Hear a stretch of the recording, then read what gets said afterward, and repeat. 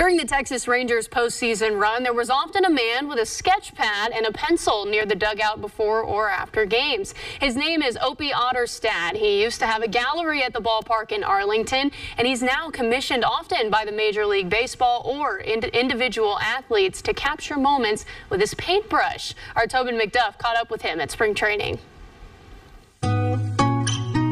Opie Otterstad has been refining his artistry since he first started drawing at the age of 3 years old. His latest masterpiece is nearly completed, a celebration of the Texas Rangers 2023 World Series Championship. This is the biggest painting I do every year. I rent a house here in Arizona and then sequester myself for 3 weeks total and just every day, 14, 16 hours, knock it out. Although this is his 24th World Series celebration painting, it is his biggest, and it's more special to him. Being friends with Pudge and knowing him for so long and knowing what it means to guys that came before that are part of the history of the Texas Rangers and what that means to them. And I take a lot of pride and joy through this win. It was amazing. And while it's easy to be awestruck by his talent, he's open to making last-minute changes based on suggestions he receives at spring training.